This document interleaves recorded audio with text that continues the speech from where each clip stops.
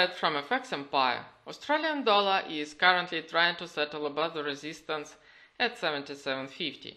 If this attempt is successful, it will head towards the next resistance level at 77.75. A move above this level will open the way to the test of the resistance at 78, which is followed by the resistance at 78.20. On the support side, the nearest support level for the Australian dollar is located at 77.20. If the Australian dollar gets below this level, it will head towards the 20 EMA at 77.